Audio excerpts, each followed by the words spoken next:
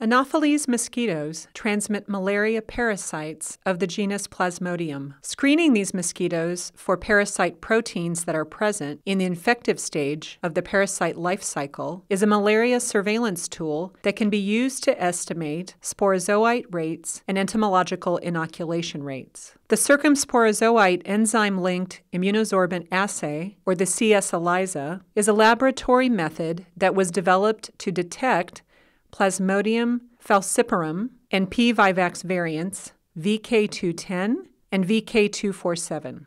For the purpose of the csELISA, these will be referred to as PF, PV210, and PV247, respectively. The csELISA is used to detect circumsporozoite protein in the head-thorax region of malaria-infected mosquitoes using sensitive and specific monoclonal antibodies. The csELISA was developed as a sandwich ELISA. Antisporozoite antibodies, or capture antibody, is adsorbed to the wells of an assay plate. Homogenate from the ground mosquitoes is added to the wells. Antisporozoite antibodies, or detection antibody, is added to the wells. ABTS substrate is added to the wells. If CS antigen is present, a color change occurs. Kits of csELISA antibodies and positive controls can be requested free of charge. The source and amount of antibodies and positive controls distributed in the kits is subject to change. It is important to use the protocol version enclosed with the kit and to be aware of the lot numbers on each vial. All other equipment, supplies, and reagents used in the csELISAs are available from commercial sources.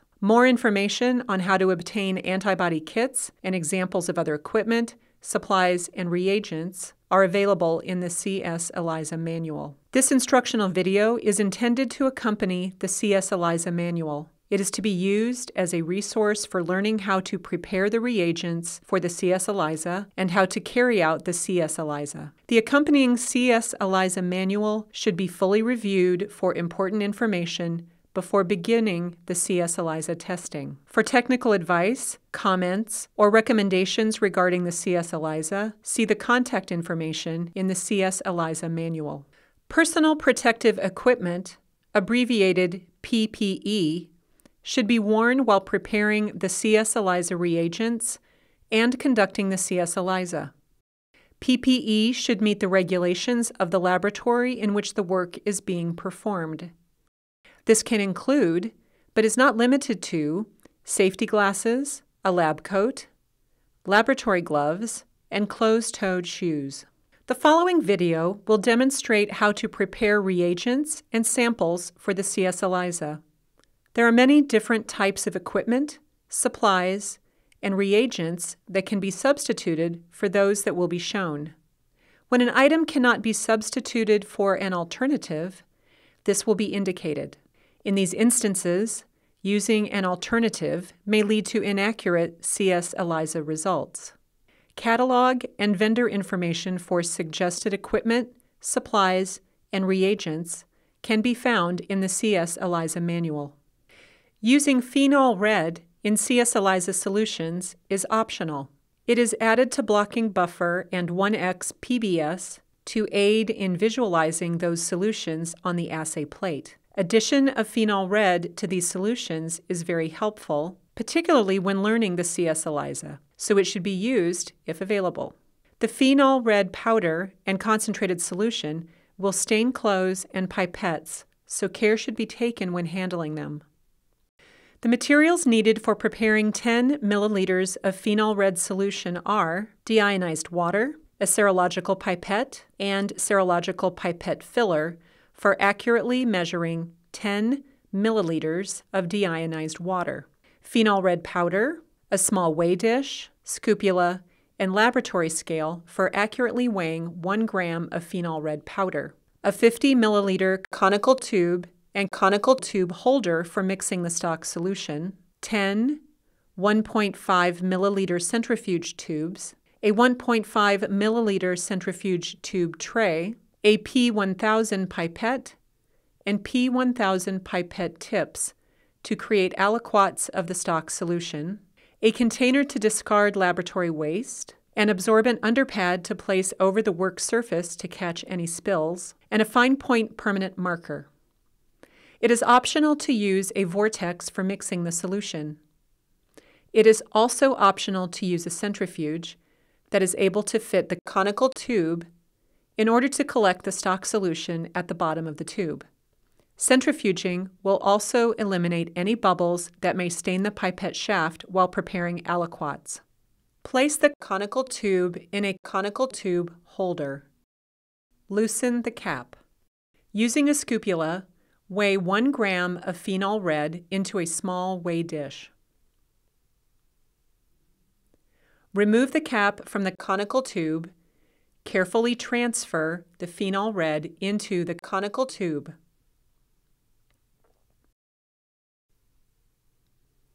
Using a serological pipette and serological pipette filler, measure and add 10 milliliters of deionized water to the phenol red in the conical tube.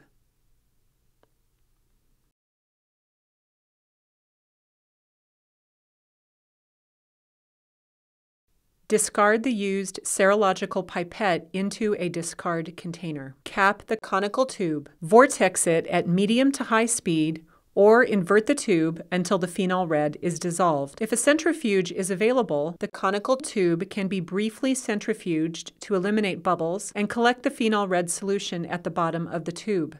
Set a P1000 pipette to 1000 microliters. Attach a new pipette tip. Using the pipette, prepare 1 milliliter aliquots of phenol red solution in 1.5 milliliter centrifuge tubes. The pipette tip can be reused during the aliquoting step. Label each tube using a permanent fine point marker in accordance to your laboratory guidelines. It is recommended that pre-formulated phosphate buffered saline, or PBS, be purchased for the use in the csELISA. PBS is commonly available in many forms and concentrations, such as liquid, powder, and pre-weighed tablets. In the csELISA protocol, it is used at a 1x concentration. The procedure for preparing 1x PBS from concentrated 10x PBS liquid will be described. To prepare 1x PBS from powder or tablets, follow the directions on the packaging. The addition of phenol red solution to 1x PBS is optional and recommended. Phenol red should only be added to 1x PBS that will be used to make working dilutions of capture antibody and PBS tween in the csELISA. 1x PBS that is used to make blocking buffer should not have phenol red added. It is recommended that 5 liters of 1x PBS with phenol red solution added be prepared and 1 liter of 1x PBS without phenol red solution be prepared at a time. 100 milligram per milliliter phenol red solution, if it is being added, should be prepared before the 1x PBS. For instructions on how to prepare the 100 milligram per milliliter phenol red solution, review the section Preparing Phenol Red Solution. The materials needed for preparing 1 liter of 1x PBS are deionized water, an empty sterilized 1 liter bottle, 10x PBS in liquid form, a small graduated cylinder for accurately measuring 100 milliliters of 10x PBS, a large graduated cylinder for accurately measuring 900 milliliters of deionized water, a P200 pipette and P200 pipette tips for adding phenol red solution if it is being used, a container to discard laboratory waste, an absorbent underpad to place over the work surface to catch any spills, and a fine point permanent marker. Loosen the cap of the 1 liter bottle. Using the small graduated cylinder, measure 100 milliliters of 10x PBS. Remove the cap from the 1 liter bottle. Carefully pour the 10x PBS into the 1-liter bottle. Place the cap loosely over the bottle. Using the large, graduated cylinder, measure 900 milliliters deionized water. Remove the cap from the 1-liter bottle. Carefully pour the deionized water into the 1-liter bottle containing 100 milliliters of 10x PBS. If phenol red solution is not being added, secure the cap onto the bottle and invert it 15 to 20 times to mix the solution and continue with the directions for labeling the bottle. If phenol red is being added, place the cap loosely over the bottle. Set the P200 pipette to 100 microliters. Using the pipette, measure 100 microliters of 100 milligram per milliliter phenol red solution. Remove the cap from the 1-liter bottle containing 1x PBS. Dispense the phenol red solution. Discard the pipette tip.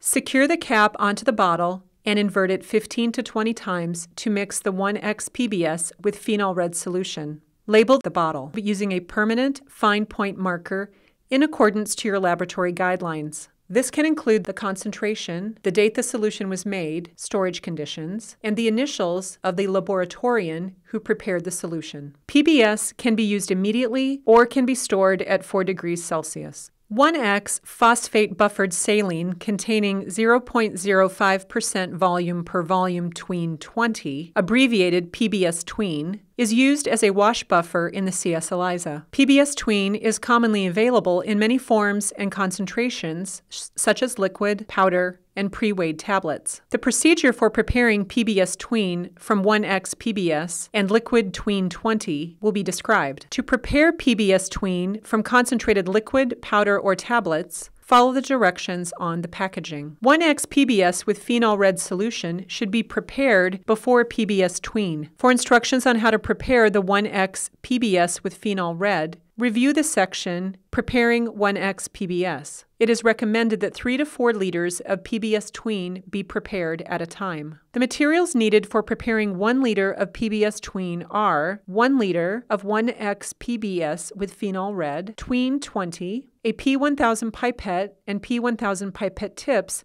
for measuring tween 20, scissors, a container to discard laboratory waste, an absorbent underpad to place over the work surface to catch any spills, and a fine point permanent marker. Loosen the cap of the 1-liter bottle containing 1x PBS. In the next step, tween 20 will be added. Tween 20 is highly viscous, so techniques for pipetting viscous liquids should be used. Low retention, wide-bore pipette tips can be used, but if these are not available, clean scissors can be used to cut off about 1 millimeter of a normal pipette tip. This will widen the opening, making it easier to aspirate the tween 20. Set a P1000 pipette to 500 microliters and attach the pipette tip with the enlarged opening at the tip. A technique called reverse pipetting should be used for this step and can be used when pipetting any viscous liquids. Press the pipette plunger to the second stop before placing the tip into the tween 20. Holding the plunger at the second stop, put the pipette tip into the tween 20 just below the surface. Release the plunger very slowly, making sure the pipette tip remains submerged until liquid stops being drawn up into the pipette tip. If large bubbles of air are drawn into the pipette tip, discard the pipette tip, place a new one on the pipette, and try again, releasing the plunger more slowly and leaving the pipette tip submerged in the liquid a little longer. Remove the pipette tip from the tween 20. Gently touch the pipette tip to the inside of the container to remove any excess tween 20 from the outside of the pipette tip. Remove the cap from the 1x PBS with phenol red. Move the pipette tip over the 1x PBS with phenol red. The pipette shaft should remain fully outside of the bottle. Slowly press the plunger to the first stop only. Hold the plunger at the first stop until tween 20 is no longer running out of the pipette tip. Do not press the plunger to the second stop. Discard the used pipette tip and any remaining tween 20 in the tip into a discard bin. Be careful that the tween 20 does not touch the base of the pipette shaft inside the pipette tip as it is being aspirated. If it appears as though this might happen, lower the volume setting of the pipette and repeat the reverse pipetting procedure with a new pipette tip each time until a total of 500 microliters has been added. Secure the cap onto the bottle and invert it 15 to 20 times to mix the PBS tween solution. Label the 1-liter bottle using a permanent fine point marker in accordance to your laboratory guidelines. This can include the concentration, the date the solution was made, storage conditions, and the initials of the laboratorian who prepared the solution. PBS tween can be used immediately or can be stored at 4 degrees Celsius. Blocking buffer should be made in a fume hood. There is potential for hazardous fumes to be created when boiling sodium hydroxide and adding concentrated sodium hydroxide to the solution. If it is not possible to use a fume hood, blocking buffer should be made in a well-ventilated area. Additional personal protective equipment that can be worn includes, but is not limited to, an acid-resistant smock and face shield. The casein used to make blocking buffer should be ordered from Sigma Aldrich, catalog number C7078. This item should not be substituted. The addition of phenol red solution to the blocking buffer is recommended but optional. It is added to aid in visualizing the blocking buffer and samples in the assay plate. It is very helpful, particularly when learning the csELISA. 100 mg per milliliter phenol red solution and 1x PBS should be prepared before the blocking buffer is made. For instructions on how to prepare the 100 mg per milliliter phenol red solution, review the section Preparing Phenol Red Solution. For instructions on how to prepare the 1x PBS, review the section Preparing 1x PBS. The concentration of the sodium hydroxide should be 0.1 normal. If needed, prepare or dilute stock sodium hydroxide to this concentration before proceeding. The materials needed for preparing 1 liter of blocking buffer are a sterilized 1-liter beaker, a sterilized magnetic stir bar and stirring hot plate for mixing the blocking buffer solution, casein, a weigh dish, scupula, and laboratory scale for accurately weighing 5 grams of casein, 1x PBS, a large graduated cylinder for accurately measuring 900 milliliters of 1x PBS, 0.1 normal sodium hydroxide, a small graduated cylinder for accurately measuring 100 milliliters of sodium hydroxide, hydrochloric acid, a P200 pipette and P200 pipette tips for adding phenol red, and small amounts of hydrochloric acid to neutralize the solution, a calibrated pH meter, 100 milligrams per milliliter of phenol red solution, heat-resistant gloves for handling the beaker containing boiling liquid, a piece of aluminum foil to cover the beaker to minimize evaporation while boiling, 4 sterilized 250 milliliter containers to dispense aliquots of blocking buffer, deionized water, lab tissues, and pH storage buffer for rinsing and storing the pH meter probe, a container to discard laboratory waste, an absorbent underpad to place over the work surface to catch any spills, and a fine point permanent marker. The pH meter should be stored, calibrated, and operated according to the manufacturer's instructions. All materials needed for pH meter calibration and maintenance should also be on hand. The pH meter probe should be able to easily reach the surface of the blocking buffer solution in the beaker. This will allow for the pH to be monitored as the solution is being neutralized with hydrochloric acid. The size of the aliquots created should reflect the rate of blocking buffer use. Approximately 75 milliliters of blocking buffer is needed for each assay plate, including the volume required for preparing mosquitoes in grinding buffer. Blocking buffer can be stored for 1 week or longer at 4 degrees Celsius. Weigh 5 grams of casein using a scale, scupula, and weigh dish. This step does not need to be done in the fume hood. The remainder of the protocol for preparing blocking buffer should be done in a setting with proper ventilation. Place the magnetic stir bar into the beaker. Measure 100 milliliters of 0.1 normal sodium hydroxide into the small graduated cylinder. Carefully pour 100 milliliters of 0.1 normal sodium hydroxide into the beaker. Cover the beaker with aluminum foil to minimize evaporation during heating. Place the covered beaker on the stirring hot plate. Turn the stirring on at low speed, turn the heat to high. Bring the sodium hydroxide to a boil. It is critical that the sodium hydroxide is boiling before continuing. If the sodium hydroxide is not boiling, the casein may not fully mix into solution. Once the sodium hydroxide is boiling, turn the mixing up to a medium speed. If the sodium hydroxide is splashing in the beaker, reduce the stirring speed. Remove the aluminum foil. Slowly add the casein in small amounts. A scupula can be used to transfer the casein to prevent clumping in the weigh dish.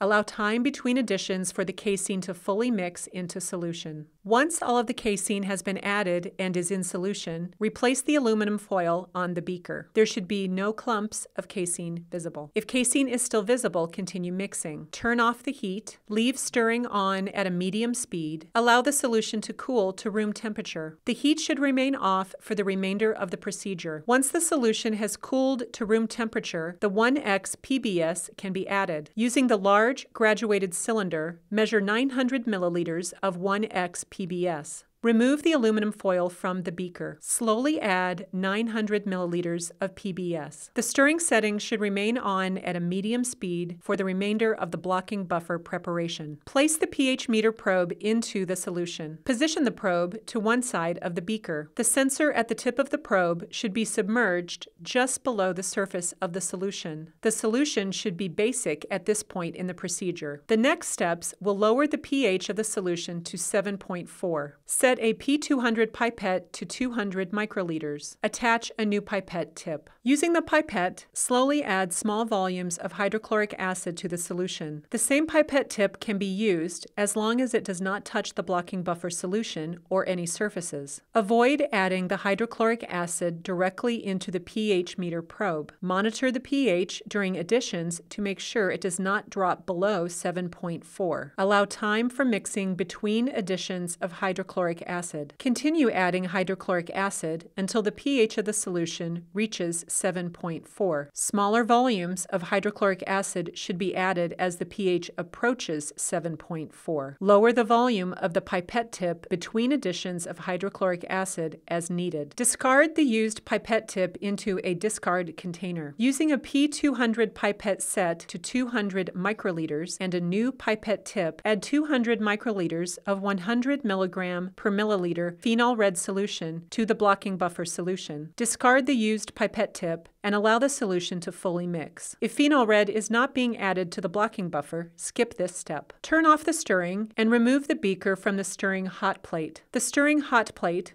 will not be needed for the remainder of the procedure. Carefully dispense the blocking buffer into desired aliquot volumes. Here, we are dispensing 250 milliliter volumes into 4 containers. Be sure to leave some airspace at the top of the container to allow for expansion during freezing. Label each container using a permanent fine point marker in accordance to your laboratory guidelines. This can include the concentration, the date the solution was made, storage conditions, and the initials of the laboratorian who prepared the solution. Containers should be stored upright and placed in the freezer with the caps loosened. The blocking buffer will expand during freezing and may cause the container to crack if this is not done. Once the blocking buffer has fully frozen, tighten the caps. After blocking buffer is removed from the freezer, it can be stored at 4 degrees Celsius for 1 week or more. If phenol red was added, the blocking buffer will be yellow in color when it is frozen, and once thawed, it will be an orange-red color. Grinding buffer is used to prepare mosquitoes for testing. It contains blocking buffer and a non-denaturing detergent, Igopol CA630, for solubilizing membrane proteins. For the purpose of this demonstration, Igopol will refer to Igopol CA630. Blocking buffer should be prepared before the grinding buffer is made. For instructions on how to prepare blocking buffer, review the section Preparing Blocking Buffer. Frozen blocking buffer can be thawed in a refrigerator overnight before grinding buffer is to be prepared. The materials needed for preparing 25 milliliters of grinding buffer are blocking buffer, Igopol CA630, a 50 milliliter conical tube and conical tube holder for mixing the grinding buffer, a serological pipette and serological pipette filler for accurately measuring 25 milliliters of blocking buffer, a P200 pipette and P200 pipette tips for accurately measuring 125 microliters of Igopol scissors, a container to discard laboratory waste, an absorbent underpad to place over the work surface to catch any spills, and a fine point permanent marker. It is recommended, but optional, to use a vortex for mixing the solution. It is also optional to use a centrifuge that is able to accommodate the conical tube. Centrifuging will eliminate any bubbles that may get in the way of the pipette shaft while transferring grinding buffer to sample tubes during mosquito grinding. This volume should be sufficient for grinding 1 plate of mosquitoes and can be scaled up or down as needed. Place an empty conical tube in the conical tube holder. Loosen the cap. Using a serological pipette and serological pipette filler, measure and add 25 milliliters of blocking buffer. Remove the cap from the empty conical tube.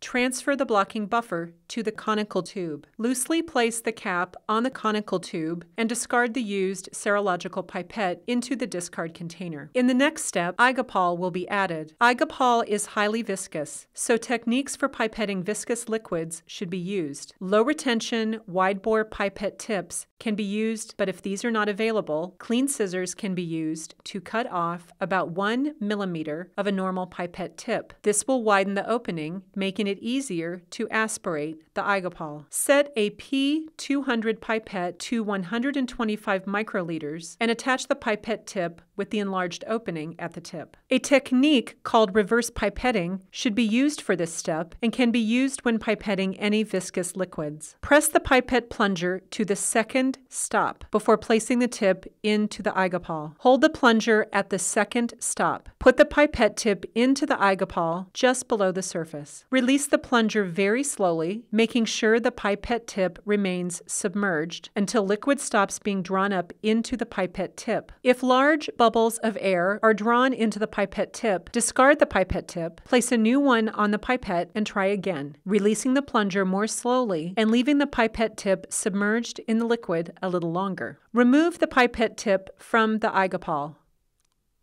Gently touch the pipette tip to the inside of the container to remove any excess Igopol from the outside of the pipette tip. Remove the cap from the conical tube with blocking buffer. Move the pipette tip over the blocking buffer. The pipette shaft should remain fully outside the tube. Slowly press the plunger to the first stop only. Hold the plunger at the first stop until Igopol is no longer running out of the pipette tip. Do not press the plunger to the second stop. Discard the used pipette tip and any remaining Igopol in the tip into a discard bin. Be careful that the Igopol does not touch the base of the pipette shaft inside the pipette tip as it is being aspirated. If it appears as though this might happen, lower the volume setting of the pipette and repeat the reverse pipetting procedure with a new pipette tip each time until a total of 125 microliters has been added. Cap the conical tube. Vortex it at medium to high speed or invert the tube until the Igopol is in solution. Igopol may not easily mix with the blocking buffer. It may take multiple rounds of vortexing to fully mix the solution. Clumps of Igopol at the bottom of the conical tube or strands of Igopol visible in the blocking buffer indicate more mixing is needed. If a centrifuge is available, the conical tube can be briefly centrifuged to eliminate bubbles and collect the grinding buffer at the bottom of the tube. If a centrifuge is not available, the solution can be placed in a refrigerator to rest for at least 30 minutes. This step will make it easier to avoid getting grinding buffer on the shaft of the pipette while dispensing. Label the tube using a permanent fine point marker in accordance to your laboratory guidelines. This can include the name of the solution,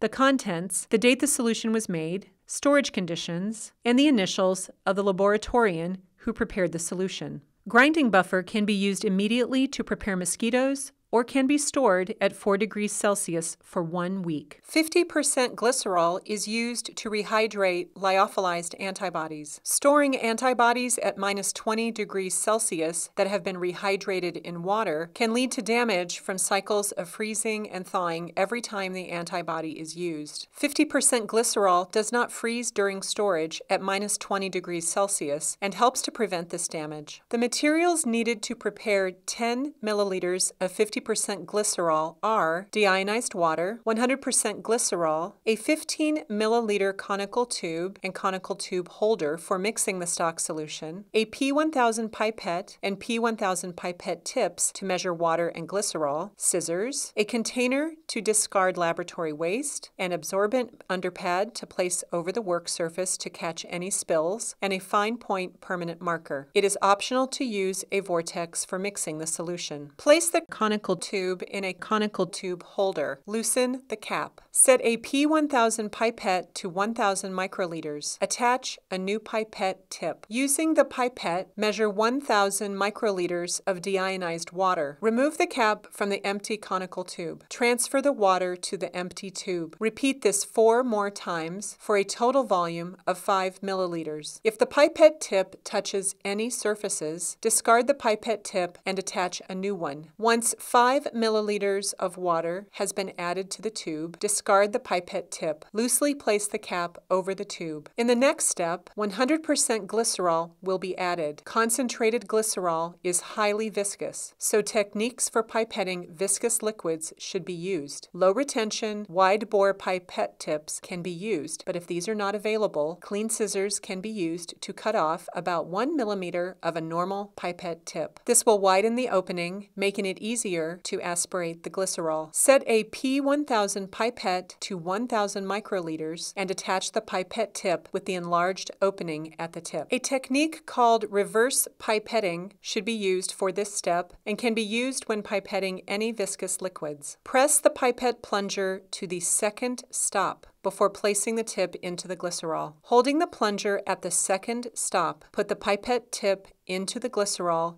just below the surface. Release the plunger very slowly, making sure the pipette tip remains submerged until liquid stops being drawn up into the pipette tip. If large bubbles of air are drawn into the pipette tip, discard the pipette tip, place a new one on the pipette, and try again, releasing the plunger more slowly and leaving the pipette tip submerged in the liquid a little longer. Remove the cap from the tube containing deionized water. Remove the pipette tip from the glycerol. Gently touch the pipette tip to the inside of the container to remove any excess glycerol from the outside of the pipette tip. Move the pipette tip over the deionized water. The pipette shaft should remain fully outside of the bottle. Slowly press the plunger to the first stop only. Hold the plunger at the first stop until glycerol is no longer running out of the pipette tip. Do not press the plunger to the second stop. Discard the used pipette tip and any remaining glycerol on the tip into the discard bin. Repeat this 5 times. Use a new pipette tip for each addition of glycerol. Careful that the glycerol does not touch the base of the pipette shaft inside the pipette tip as it is being aspirated. If it appears as though this might happen, lower the volume setting of the pipette and repeat the reverse pipetting procedure with a new pipette tip each time until a total of 5,000 microliters have been added. Cap the conical tube. Vortex at medium to high speed or invert the tube until the glycerol is in solution. Label the tube using a permanent fine point marker in accordance to your laboratory guidelines. This can include the name of the solution, the date the solution was made, storage conditions, and the initials of the laboratorian who prepared the solution. 50% glycerol can be used immediately to rehydrate lyophilized antibodies or can be stored at 4 degrees Celsius. Monoclonal capture and detection antibodies and positive controls are shipped lyophilized or dried and at room temperature. Kits of csELISA antibodies and positive controls can be requested free of charge. More information on how to obtain antibody kits is available in the csELISA manual. The source and amount of antibodies and positive controls distributed in the kits is subject to change. It is important to use the protocol version enclosed with each kit and to be aware of the lot numbers on each vial. Following arrival, antibodies and positive controls should be stored at -20 degrees Celsius. The detection antibody is labeled with horseradish peroxidase, which is light sensitive. These vials should be stored in dark or foil-wrapped containers. Once rehydrated, antibodies and positive controls should be stored at -20 degrees Celsius.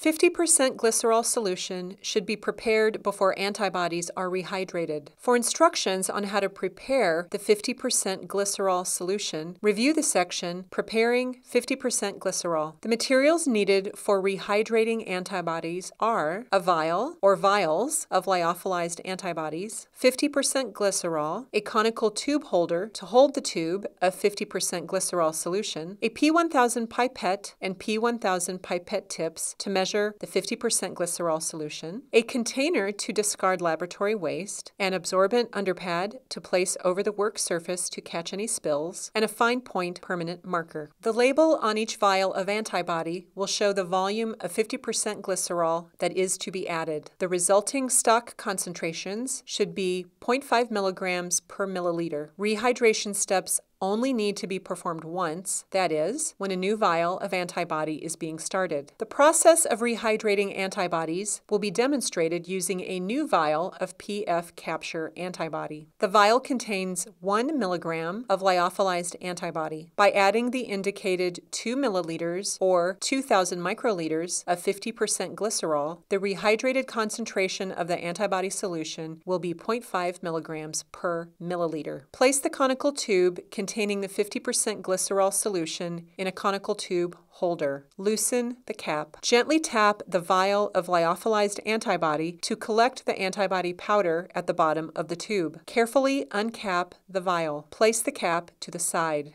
Set a P1000 pipette to 1,000 microliters. Attach a new pipette tip. Remove the cap from the 50% glycerol solution. Using the pipette, transfer 1,000 microliters of 50% glycerol solution to the antibody vial. Discard the pipette tip, place the caps back on the tube of 50% glycerol solution and the antibody vial. Set the vial of antibody on the counter to rest for 15 minutes. After 15 minutes, invert the vial of rehydrated antibody 15 to 20 times to mix. Label the vial using a permanent fine point marker in accordance to your laboratory guidelines. This can include the date the lyophilized antibody was received, the initials of the person who received the antibody, the date the lyophilized antibody was rehydrated, the initials of the laboratorian who prepared the antibody solution, and the contents of the antibody solution.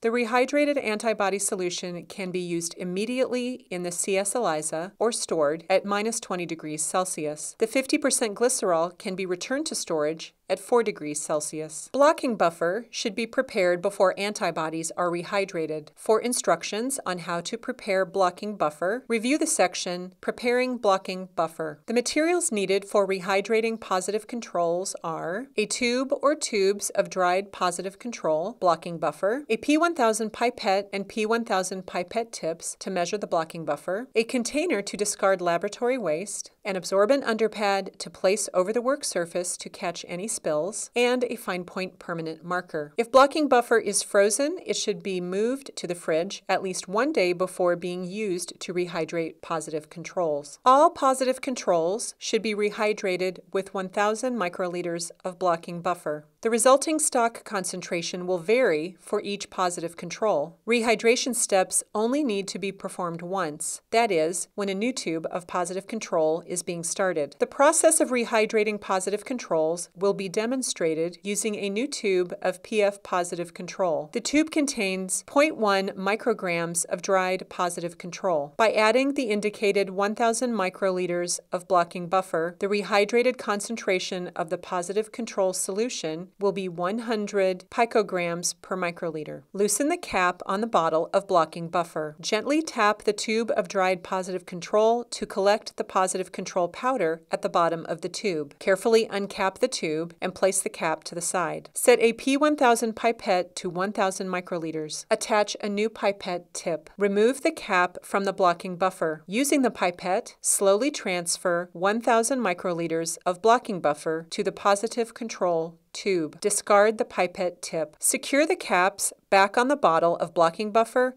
and the positive control tube. Set the tube of positive control on the counter to rest for 15 minutes. After 15 minutes, invert the tube of rehydrated positive control 15 to 20 times to mix. Label the tube using a permanent fine point marker in accordance to your laboratory guidelines. This can include the date the dried positive control was received, the initials of the person who received the positive control, the date the dried positive control was rehydrated, the initials of the laboratorian who prepared the positive control solution, and the contents of the positive control solution. The rehydrated positive control solution can be used immediately in the csELISA or stored at -20°C. The blocking buffer can be returned to storage at 4°C. Several methods can be used to collect Anopheles mosquitoes. Mosquitoes are typically stored in order to preserve them for laboratory processing at a later time. As part of the study design process, before sample collection begins, a sample database should be developed and a labeling system and storage method should be determined. It should be kept in mind that storing one mosquito per tube is best, and the mosquitoes will be divided into different parts for different purposes, such as PCR,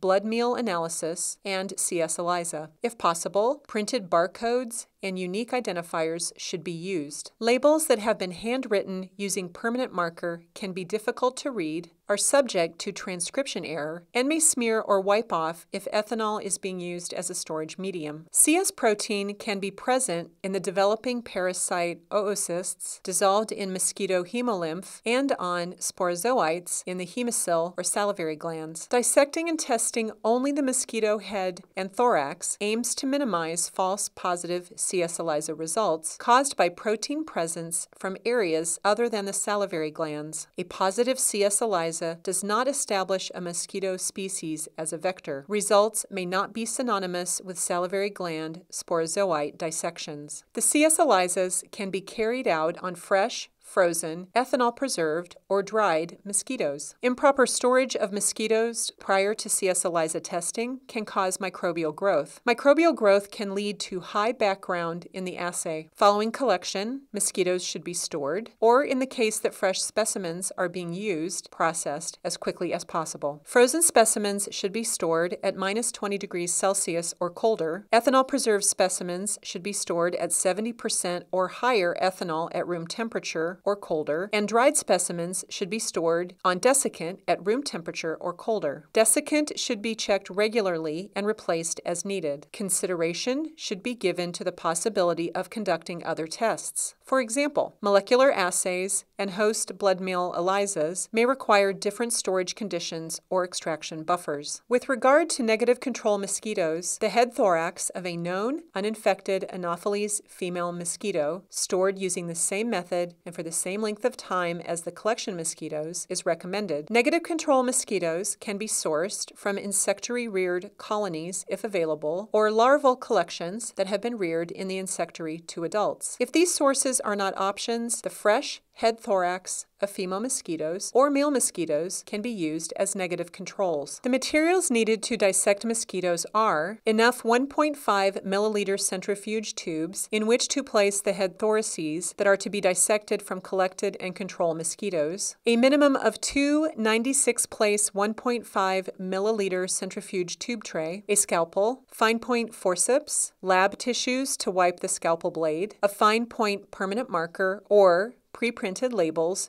to label tubes containing newly dissected head thoraces. Paper, lab tissues, or a filter paper disc, and a 100 millimeter Petri dish lid to use as a dissecting surface, and csELISA plate layout templates. It is recommended, but optional, that dissections be conducted under a dissecting microscope. Plate layout templates should be created to include all samples to be processed by csELISA. Each assay plate should include a well, for example, 1A for positive control antigen, and 7 wells, for example, 1BH for negative controls. The remaining wells are filled with samples. It is recommended that plate layouts be created and saved using a computer. A copy should be printed and kept in laboratory notebooks. The printed copy can be used to add notes about each assay plate during mosquito dissections and csELISA. This will help to avoid sample label transcription error and handwriting that may be difficult to read, and creates a backup copy. Arrange mosquitoes in their original collection dissection tubes in a 96-place 1.5 milliliter tube tray according to the plate layout template. Leave column 1 of the tray empty. Label a new 1.5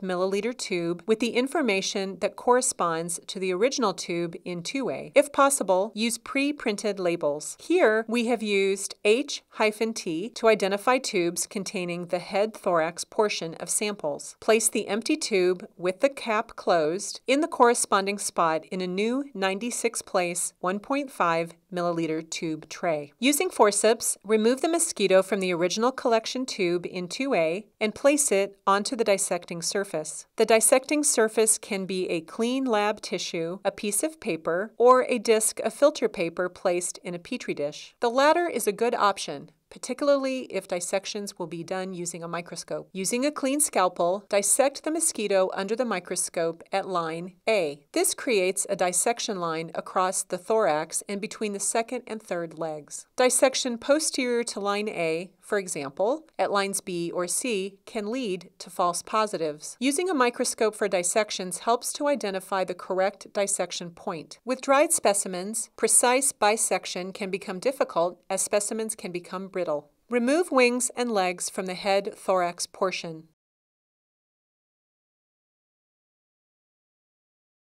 Place the head-thorax into the new tube. Close the tube lid and place it back in spot 2A of the tray designated for head-thorax samples. Legs and wings should be removed to minimize potential for detection of sporozoites that might be in the hemolymph of these body parts. Place the remaining body parts back in the original tube. Place the original tube back in the tube tray that it was taken from. The same scalpel can be reused. Check that the blade does not have any mosquito body parts left over before moving on to a new sample. If necessary, wipe the blade on a damp paper towel. Dissect the remaining samples following the same steps. Be careful that sample tubes remain arranged according to the plate layout template. Negative control mosquitoes should be dissected in the same way as sample mosquitoes. Once mosquitoes have been dissected, they need to be homogenized or ground. This will help to expose the circumsporozoite proteins that may be in the mosquito salivary glands. Exposing these proteins will allow them to interact with antibodies during the csELISA. Ground mosquito parts plus grinding buffer is called the homogenate. Mosquitoes should be ground at least 1 day before the assay is to be conducted. This will allow any solids in the homogenate to settle to the bottom of the tube so they do not interfere with the csELISA. There are many methods for grinding mosquitoes. For example, pestles can be used by hand or with electric motors, and many bead mill homogenizers are commercially available. Bead mill homogenizers can decrease grinding time but tend to be more expensive. Regardless of the method used, at the end of grinding, there should be no discernible mosquito body parts, and the sample volume should be 250 microliters in grinding buffer. We will show the most common methods of pestle grinding by hand and with a commercially available electric grinder. Mosquito head thoraces should be dissected, and grinding buffer and PBS tween should be prepared before mosquitoes are ground. For instructions on how to dissect mosquitoes, review the section Mosquito Dissection, Negative Controls, and Samples. For instructions on how to prepare grinding buffer, review the section Preparing Grinding Buffer. For instructions on how to prepare PBS tween, review the section Preparing PBS tween. The materials needed for grinding mosquitoes are trays containing the dissected head-thorax portion of samples, a 1.5 milliliter tube holder to place sample tubes in during grinding, a P200 pipette and P200 pipette tips for measuring grinding buffer, 2 100 milliliter beakers for holding solution to rinse the pestle, a 50 milliliter beaker to hold the grinding buffer, PBS tween, lab tissues, grinding buffer, 2 pestles, if it is available, an electric grinder, a container to discard laboratory waste, and an absorbent underpad to place over the work surface to catch any spills. Label the 50 milliliter beaker as grinding buffer and fill the beaker approximately halfway with grinding buffer. Set a P200 pipette to 50 microliters. Attach a new pipette tip. Using the pipette, transfer 50 microliters of grinding buffer to each tube containing a dissected mosquito, including tubes containing containing negative controls. Only one tube containing dissected mosquito should be open at a time. Close each tube lid after adding grinding buffer. The same pipette tip can be used to add grinding buffer to about 16 samples. The pipette tip should be discarded and replaced with a new tip anytime it comes into contact with a sample tube or other surface. Label one 100 milliliter beaker as PBS Tween Wash 1. Label another as PBS Tween Wash 2. Fill each beaker approximately 3/4 of the way full with PBS Tween.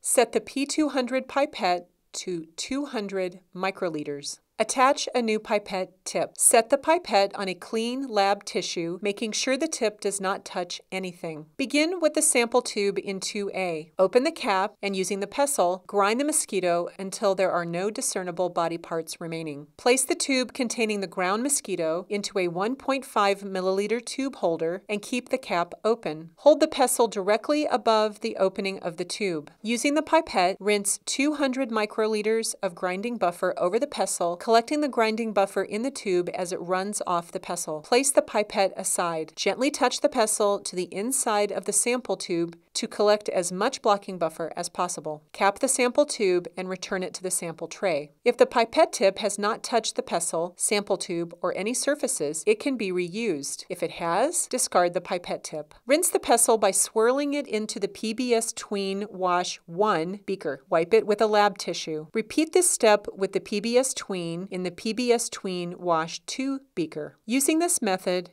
grind the remaining samples and negative control mosquito head thoraces. Discard the PBS Tween Wash solutions, wash the beakers, and add new PBS Tween after every sample tray of mosquitoes has been ground. If the wash beakers begin to have mosquito parts floating in the PBS Tween before a tray of mosquitoes has been ground, replace the PBS Tween. Homogenate that will be tested within 2 days following grinding can be stored at 4 degrees Celsius. Homogenate that will be tested longer than 2 days following grinding should be stored at -20 degrees Celsius or colder. The following video will show the csELISA. The csELISA protocol should be reviewed in its entirety before proceeding to make sure all equipment, supplies, and reagents are on hand. There are many different types of equipment, supplies, and reagents that can be substituted for those that are shown in the protocol. When an item cannot be substituted for an alternative, this will also be discussed. In these instances, using an alternative may lead to inaccurate results. Catalog and vendor information for suggested equipment, supplies, and reagents can also be found in the csELISA manual. The csELISA involves many different pieces of equipment, supplies, and reagents. A clean and organized workstation will help to create a routine workflow. In turn, this will minimize opportunity for mistakes and optimize time management throughout the csELISA protocol. The equipment needed for conducting the csELISA protocol are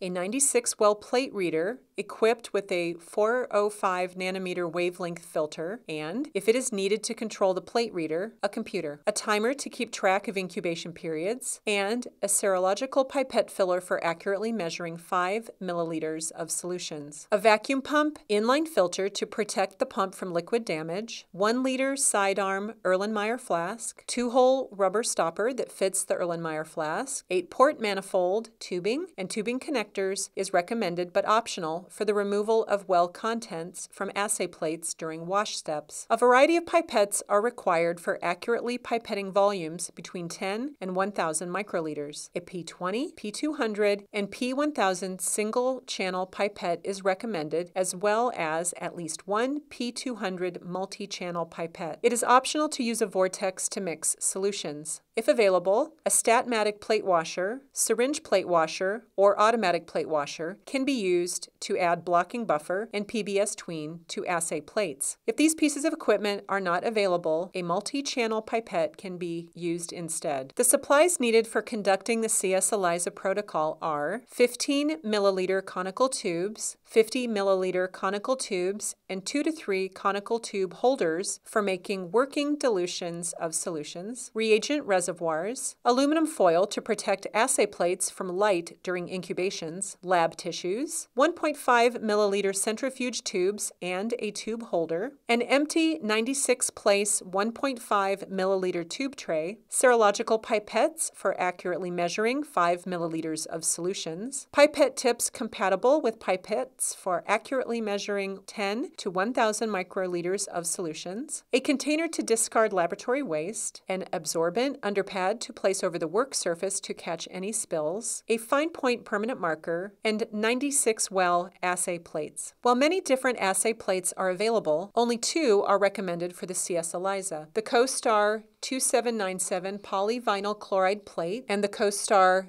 3366 polystyrene plate. These should not be substituted for alternative plates. It is important that only lab tissues be used in the csELISA protocol. Fibers from paper towels have been associated with high background absorbance values from assay plates that they were used with. The reagents needed for conducting the csELISA protocol are 1X PBS, PBS tween, 2-component ABTS, rehydrated capture antibody, detection antibody, and positive control, and 70% or higher ethanol for cleaning the bottom of assay plate wells before reading plates and blocking buffer. If blocking buffer is frozen, it should be moved to the fridge to thaw at least 1 day before performing the csELISA. Approximately 50 milliliters per assay plate is needed. Samples and negative controls prepared in grinding buffer will also be needed. They should be arranged in a 96-place 1.5 milliliter tube tray according to their csELISA plate layout template. If homogenate is frozen, the tray of samples should be moved to the refrigerator at the beginning of the csELISA. If the homogenate is not frozen, the tray of samples can be stored in the refrigerator until samples are added to the assay plate. Thorough removal of solutions and washing of assay plate wells throughout the csELISA procedure will contribute to the quality of the resulting data. Wash steps remove unbound antigen and antibody that may lead to high background values if not properly removed. There are many ways to perform wash steps, including automatic plate washers. The method used will depend on the equipment available. 2 common methods of plate washing will be demonstrated. For the purpose of this protocol, we will show the vacuum method throughout. The recommended method for removing solutions from plates during wash steps is with a vacuum pump setup. An 8-port manifold is used to simultaneously remove liquid from 8 wells. The assay plate is then turned upside down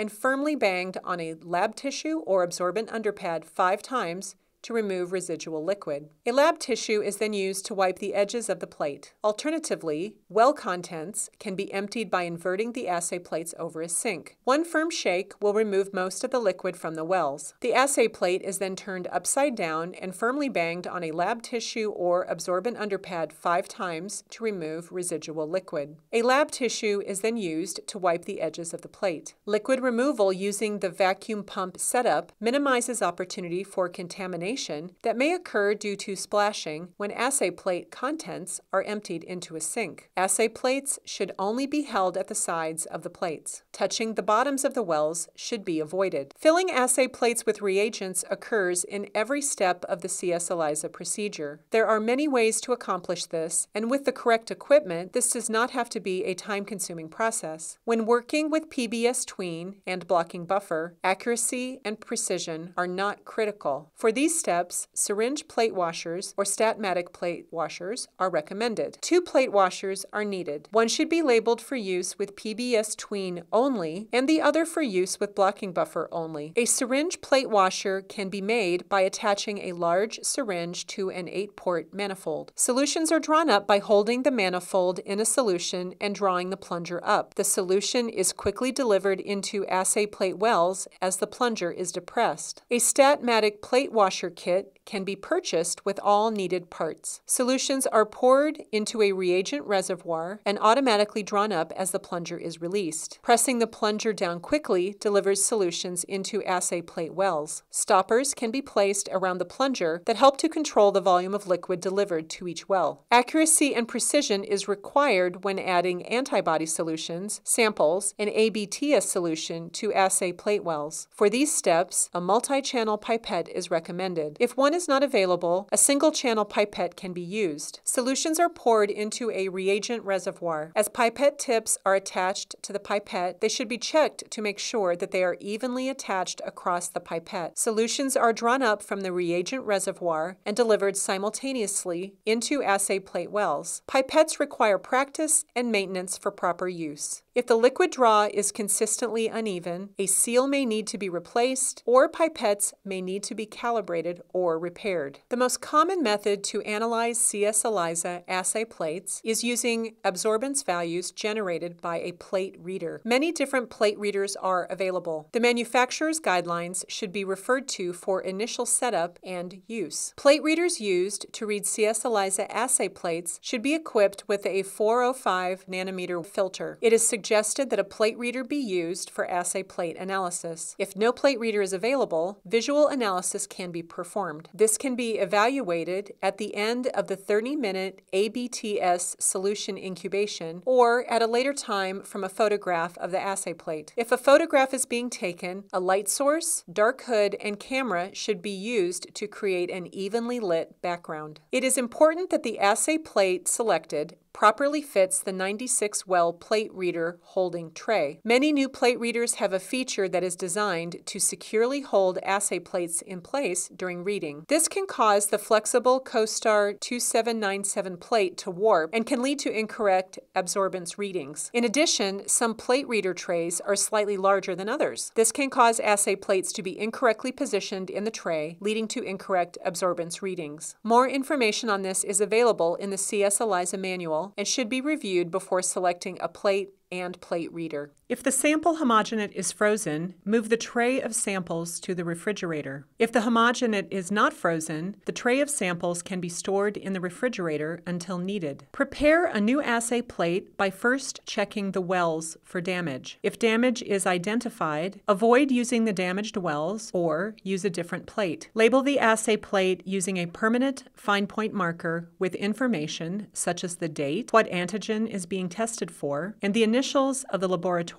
performing the assay. Label reagent reservoirs and conical tubes for preparing solutions. These can be rinsed and reused 10 to 15 times for the same solution. One 15-millimeter conical tube for each solution should be labeled as follows: ABTS-A, ABTS-B, and one tube for each capture and detection antibody being used. For example, one tube each for PF capture antibody, PF detection antibody, PV210 capture antibody, PV210 detection antibody, PV247 capture antibody, and PV247 detection antibody. One 50-milliliter conical tube for ABTS solution should be labeled. One reagent reservoir for each solution should be labeled as follows: ABTS solution, PBS tween, blocking buffer, and one for each capture and detection antibody being used. For example, one reagent reservoir each for PF capture antibody, PF detection antibody, PV210 capture antibody, PV210 detection antibody, PV247 capture antibody, and PV247 detection antibody. If Statmatic plate washers are being used for PBS tween or blocking buffer, reagent reservoirs are not needed for these solutions. Carefully pour 1x PBS from the stock container into a new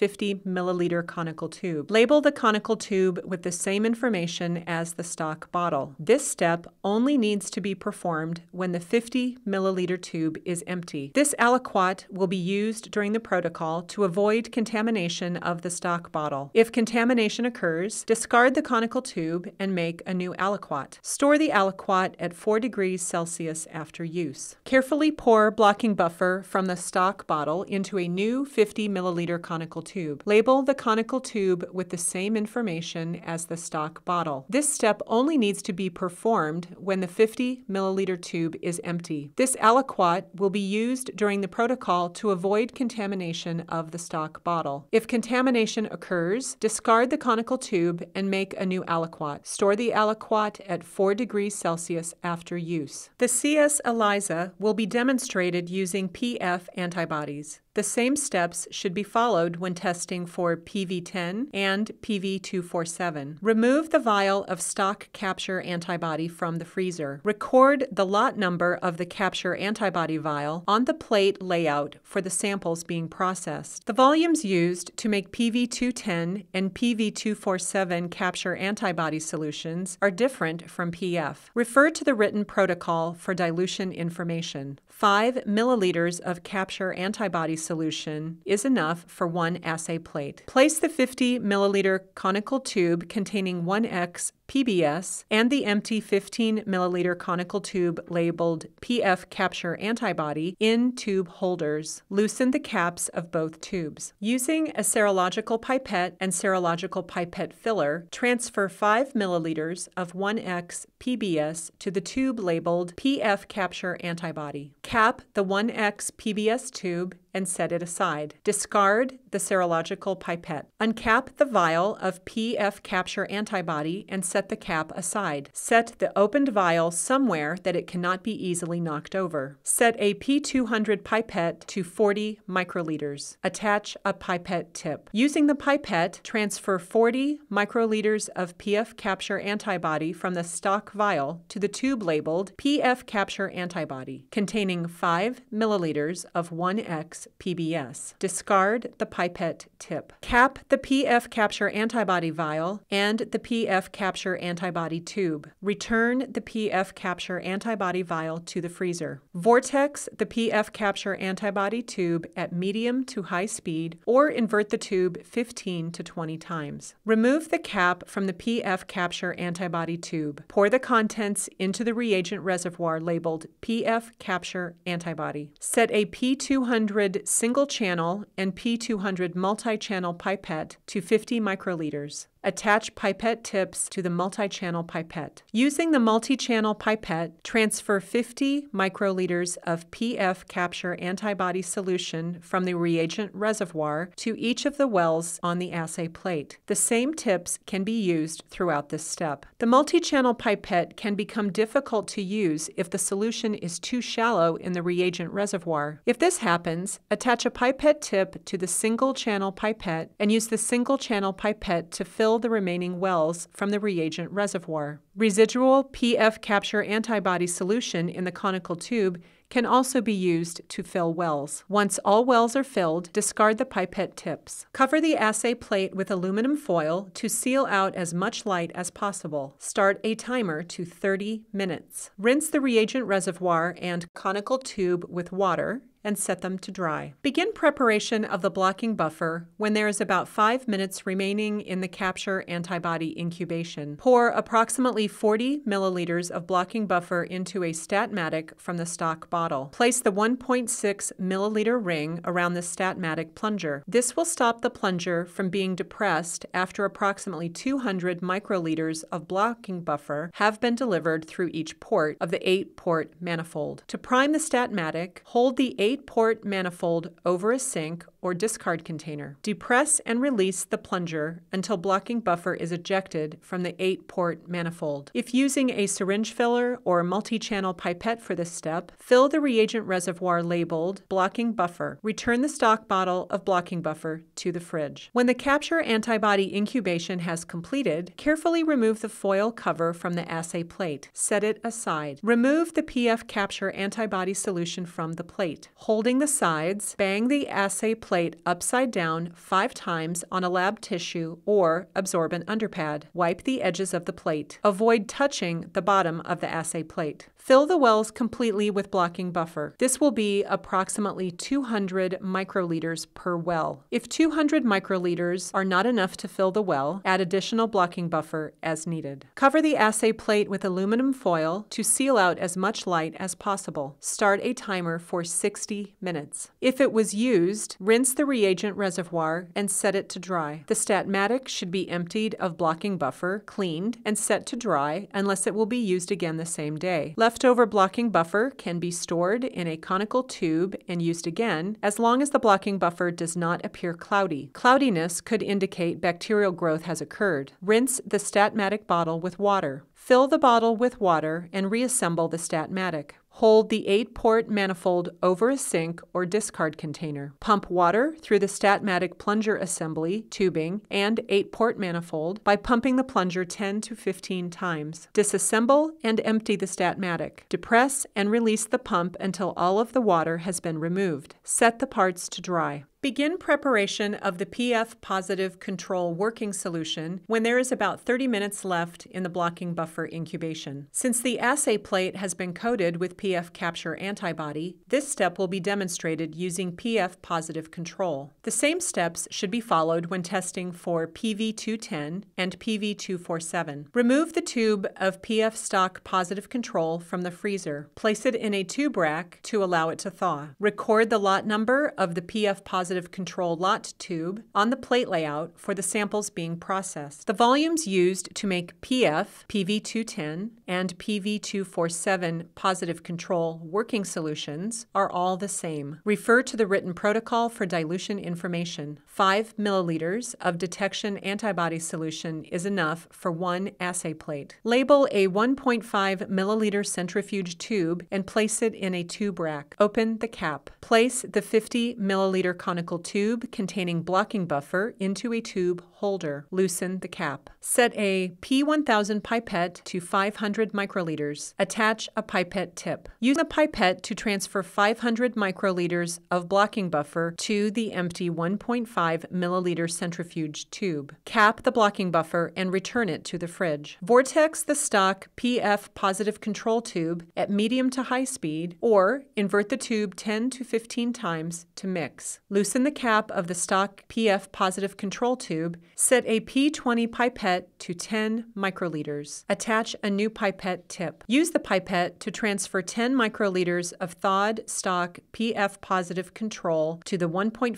milliliter centrifuge tube containing blocking buffer. Discard the pipette tip. Cap the stock PF positive control tube and the 1.5 milliliter centrifuge tube containing the PF positive control working solution. Return the stock PF positive control tube to the freezer. Vortex the PF positive control working solution tube at medium to high speed, or invert the tube 10 to 15 times to mix. Place the PF positive control working solution tube in the A1 space of the tray containing samples and negative controls in the fridge. When the blocking buffer incubation has completed, carefully remove the foil cover from the plate. Set it aside. Remove the blocking buffer from the plate. Holding the sides, bang the assay plate upside down 5 times on a lab tissue or absorbent underpad. Wipe the edges of the plate. Avoid touching the bottom of the assay plate. Remove the tray containing samples and controls from the fridge. Arrange it in the workspace with a full box of P200 pipette tips, an empty 96-place 1.5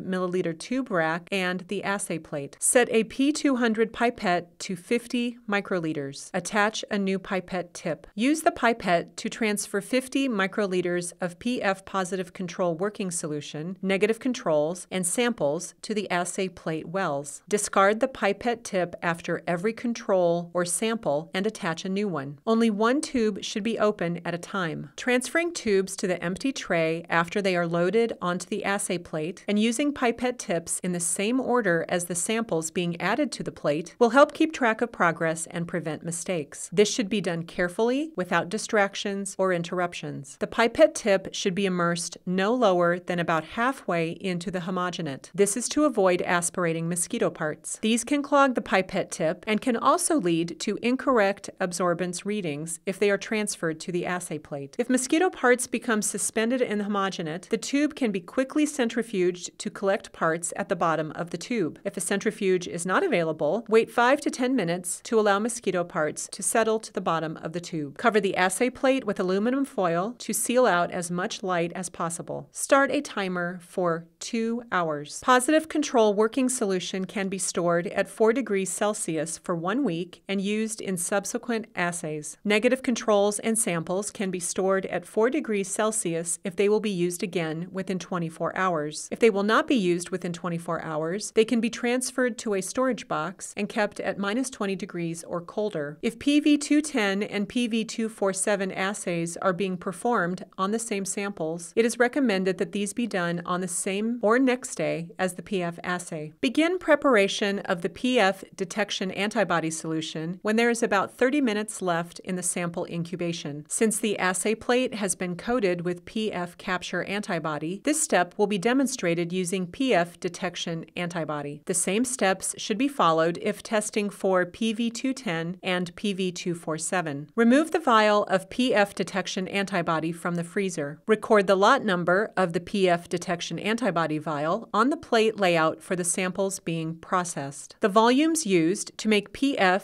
PV210, and PV247 detection antibody working solutions are all the same. Refer to the written protocol for dilution information. 5 milliliters of detection antibody solution is enough for one assay plate. Place the 50 milliliter tube of blocking buffer and the empty 1.5 milliliter conical tube labeled PF detection antibody in a tube holder. Loosen the caps. Using a serological pipette and serological pipette filler, transfer 5 milliliters of blocking buffer to the PF detection antibody tube. Cap the blocking buffer tube and return it to storage at 4 degrees Celsius. Discard the serological pipette. Uncap the vial of PF detection antibody. Set the cap aside. Set the opened vial somewhere that it cannot be easily knocked over. Set a P20 pipette to 10 microliters and attach a pipette tip. Using the pipette, transfer 10 microliters of PF detection antibody from the stock vial to the tube labeled PF detection antibody that contains 5 milliliters of blocking buffer. Discard the pipette tip. Cap the PF detection antibody vial and the PF detection antibody tube. Return the PF detection antibody vial to the freezer. Vortex the PF detection antibody tube at medium to high speed or invert the tube 15 to 20 times. Wrap the PF detection antibody tube in aluminum foil. Place the tube in a tube holder. The ABTS solution will now be prepared. 10 milliliters of ABTS solution is enough for one assay plate. The ABTS-A and ABTS-B components that make up this solution cannot be combined before use. Care should be taken to make sure this does not accidentally happen. Remove the bottles of ABTS-A and ABTS-B from the fridge. Place the 15 milliliter conical tubes labeled ABTS-A and ABTS-B in a tube holder. Place the 50 milliliter conical tube labeled ABTS solution in a tube holder. Loosen the caps of the stock ABTS-A bottle and the empty tube labeled ABTS-A. Using a serological pipette and serological pipette filler, transfer 5 milliliters of ABTS-A to the ABTS-A tube. Discard the serological pipette. Cap the stock ABTS-A bottle and the ABTS-A tube. Return the stock ABTS-A bottle to the fridge. Loosen the caps of the stock ABTS-B bottle and the empty tube labeled ABTS-B. Using a new serological pipette and serological pipette filler, transfer 5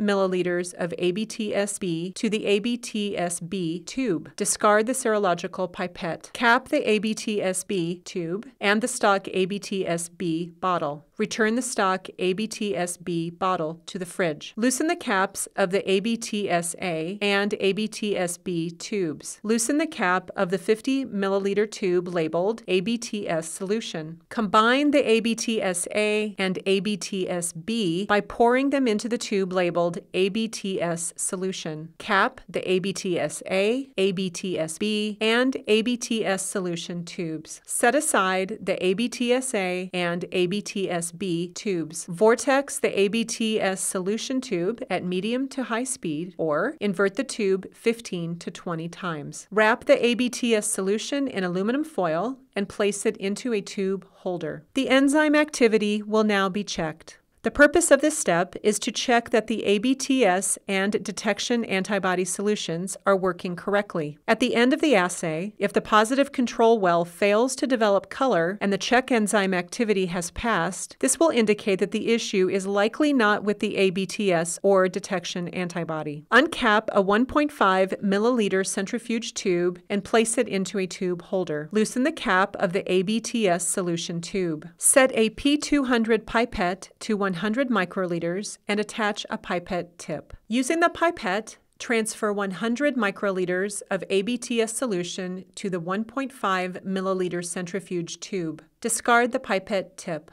Cap the ABTS solution tube, place it in the fridge. Loosen the cap of the tube containing PF detection antibody. Set a P20 pipette to 10 microliters and attach a pipette tip. Using the pipette, transfer 10 microliters of PF detection antibody to the 1.5 milliliter centrifuge tube containing 100 microliters of ABTS solution. Discard the pipette tip. Cap the centrifuge tube. Cap the tube containing PF detection antibody. Place the tube containing PF detection antibody in the fridge. Vortex the centrifuge tube at medium to high speed or invert the tube 15 to 20 times. Place the centrifuge tube onto a white background. A blue-green color should rapidly develop. This indicates that the check enzyme step has passed. The tube can now be discarded. If no color develops, the ABTS solution and the detection antibody solution should be remade and the test steps should be performed again. If the test for enzyme activity continues to fail, new bottles of ABTS-A, ABTS-B, or a vial of detection antibody may be needed. Prepare the PBS tween for the wash steps by filling a Statmatic from the stock bottle. Place the 1.6 milliliter ring around the plunger. Prime the Statmatic. If using a syringe filler or multi-channel pipette for this step, fill the reagent reservoir labeled PBS tween. Return the stock bottle of PBS tween to the fridge. In the next step, homogenate can be discarded if csELISA testing is being done using only one set of antibodies. If PF, PV210, and PV247 are being tested for, samples can be transferred to another assay plate that has been incubated with capture antibody and blocking buffer. Samples can also be saved for reuse with antibodies of a different set at a later time. For this demonstration, homogenate will be discarded. More information on transferring and saving samples is available in the written manual. When the sample incubation has completed, carefully remove the foil cover from the assay. Set it aside. Remove the samples from the plate. Holding the sides, bang the assay plate upside down 5 times on a lab tissue or absorbent underpad. Wipe the edges of the plate. Avoid touching the bottom of the assay plate. 2 washes will be performed. Fill the wells completely with PBS tween. This will be approximately 200 microliters per well. If 200 microliters is not enough to fill the well, add additional PBS tween as needed. Repeat this step. Remove the PF detection antibody solution from the fridge. Remove the cap from the PF detection antibody tube. Pour the contents into the reagent reservoir labeled PF detection antibody. Set a P200 single channel and P200 multi-channel pipette to 50 microliters. Attach pipette tips to the multi-channel pipette. Using the multi-channel and single pipette, transfer 50 microliters of PF detection antibody solution from the reagent reservoir to each of the wells of the assay plate. The same tips can be used throughout this step as long as they do not touch the assay plate. Residual PF detection antibody solution in the conical tube can also be used to fill wells. Once all wells are filled, discard the pipette tips. Cover the assay plate with aluminum foil to seal out as much light as possible. Start a timer for 60 minutes. Rinse the PF detection antibody reagent reservoir and conical tube with water and set them to dry. The PBS tween will be used again, so this does not need to be put away yet. When the detection antibody incubation has completed, carefully remove the foil cover from the plate. Set it aside. Remove the detection antibody solution from the plate. Holding the sides, bang the assay plate upside down 5 times on a lab tissue or absorbent underpad. Wipe the edges of the plate. Avoid touching the bottom of the assay plate. 3 washes will be performed. Fill the wells completely with PBS tween. This will be approximately 200 microliters per well. If 200 microliters is not enough to fill the well, add additional PBS tween as needed. Repeat this step 2 times. Remove the ABTS solution from the fridge. Remove the cap from the ABTS solution tube. Pour the contents into the reagent reservoir labeled ABTS solution. Set a P200 single single-channel and P200 multi-channel pipette to 100 microliters. Attach pipette tips to the multi-channel pipette. Using the multi-channel and single pipette, transfer 100 microliters of ABTS solution from the reagent reservoir to each of the wells of the assay plate. The same tips can be used throughout this step as long as they do not touch the assay plate. Residual ABTS solution in the conical tube can also be used to fill wells. Once all wells are filled, discard the pipette tips. Cover the assay plate with aluminum foil to seal out as much light as possible. Start a timer to 30 minutes. Rinse the ABTS solution reagent reservoir and conical tube with water and set them to dry. PBS tween can be stored in the Statmatic after the Statmatic pump and tubing have been cleaned. Fill a small beaker with water. Place the aspiration tube in the beaker. Hold the 8-port manifold over a sink or discard container. Pump water through the Statmatic plunger assembly, tubing, and 8-port manifold by pumping the plunger 10 to 15 times. Remove the aspiration tube from the beaker and continue to depress and release the pump until all of the water has been removed. Reassemble the Statmatic, but do not prime the pump. Place it at 4 degrees Celsius. During the ABTS solution incubation, prepare the computer software and plate reader. Allow any time that may be needed for instrument warm-up and troubleshooting. It is important for plates to be read immediately following the 30-minute ABTS incubation. If a plate reader is not being used, prepare for visual analysis or photographing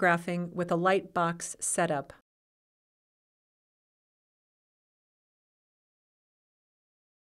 When the ABTS solution incubation has completed, carefully remove the foil cover from the plate. Set the foil aside. Use a lab tissue dampened with ethanol to carefully wipe and dry the bottom of the wells of the assay plate. Quickly and carefully inspect the wells of the plate for any marks at the bottom of the wells or for wells that may have been damaged. If there are marks on the outside of the wells, repeat the ethanol wipe step. If there is debris in the bottom of the wells, attempt to carefully remove it using a clean pipette tip. Make a note of any wells that may need to be rerun. Place the plate on the lab bench and carefully move the plate in small circles for about 5 seconds. This will ensure homogeneous color distribution in the wells. Some plate readers have a plate shake feature that can be used as long as it does not cause well contents to splash. If a plate reader is not being used, visually analyze the assay plate or take a photo. Place the plate in the plate reader carrier with well A1 at the top left of the plate reader tray. Make sure the plate is properly seated in the tray. Set the proper wavelength of 405 nanometers. Read the plate. Save the results in the plate reader software format. In addition, export the results and save them as an Excel or other common file. This will allow the results to be viewed on almost any computer. Each assay plate will require a separate analysis of absorbance values to determine the cutoff value. It is recommended that a cutoff value be calculated from the average absorbance values of the negative control mosquitoes multiplied by 2. The method used to determine the cutoff value should be applied across all samples in a study. Absorbance values of samples above this calculated value are considered positive. Absorbance values of samples below this calculated value are considered negative. Homogenate determined to be positive during initial testing should be boiled and retested. It is recommended that initial testing be first completed for all samples in a study before conducting retesting. This will optimize time and use of consumables. Research has shown there is an association between mosquitoes that have blood fed on livestock and false positive results. Boiling of the csELISA homogenate is thought to destroy these non-specific cross-reactive proteins, which appear to be unstable at high temperatures. The heat-stable CS protein is able to resist denaturation and remain intact for conformational testing. A 50 microliter aliquot of homogenate should be transferred to a new tube for boiling. It is recommended that a thermal cycler be used to incubate the aliquot of homogenate at 100 degrees Celsius for 10 minutes. Other methods for heating include floating the tube in a beaker of boiling water or placing the tube in a water or dry bath set for 100 degrees Celsius for 10 minutes. If these methods are used, the tube caps should be secured so they do not pop open during heating. This can be done using tube cap clamps or by wrapping parafilm around the tube cap. Tubes of homogenate should not be microwaved. It is recommended that the outer wells of the plate be left empty on assay plates used for retesting.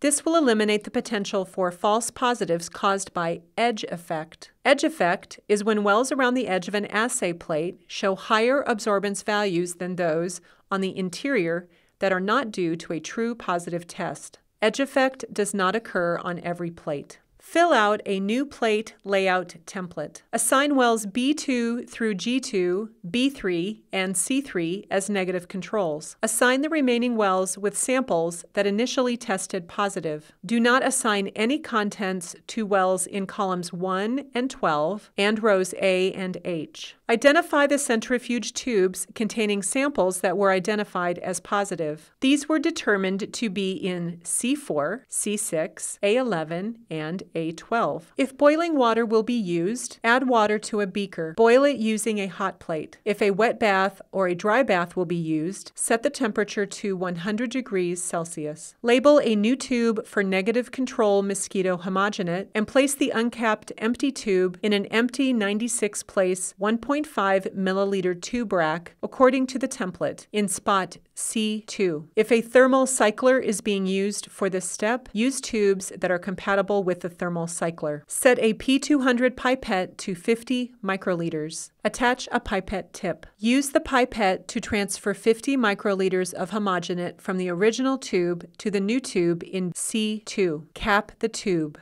Discard the pipette tip. Avoid transferring mosquito parts from the bottom of the original tube. Only one set of tubes should be open at a time to prevent contamination. Repeat the process for the remaining negative controls and sample homogenate. If boiling water, a wet bath, or a dry bath will be used, secure the tube caps using tube cap clips or parafilm. If boiling water, a wet bath, or a dry bath will be used, make sure the temperature is at 100 degrees Celsius before adding tubes containing homogenate. Heat the samples for 10 minutes. If a centrifuge is available, tubes containing boiled homogenate can be quickly centrifuged to collect the liquid at the bottom of the tubes. Replace the tubes in the sample tray according to the retesting plate layout. Repeat the csELISA steps and perform the analysis as previously shown. Samples that are determined to be positive in the initial and retest csELISA are considered positive. Samples that are determined to be positive in the initial but negative in the retest csELISA are considered negative. Additional information and troubleshooting topics are available in the csELISA manual. Examples of topics are time and assay plate management strategies if samples are to be assayed with PF, PV210, and PV247, a list of recommended supplies, and what to do if the positive control well does not develop color on an assay plate.